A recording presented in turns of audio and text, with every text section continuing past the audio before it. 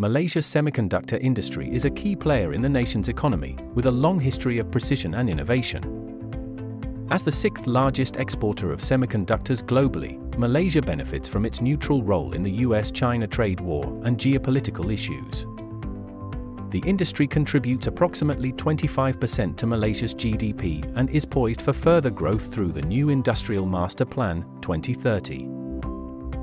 The government offers compelling incentives, including tax exemptions and deductions, to attract foreign investments in the semiconductor sector.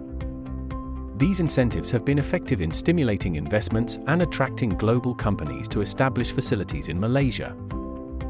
To maintain growth and competitiveness, continuous financial support, R&D initiatives, skills development, infrastructure improvements, and global collaborations are crucial. To find out more about incentives for semiconductor industry in Malaysia, please visit the link below.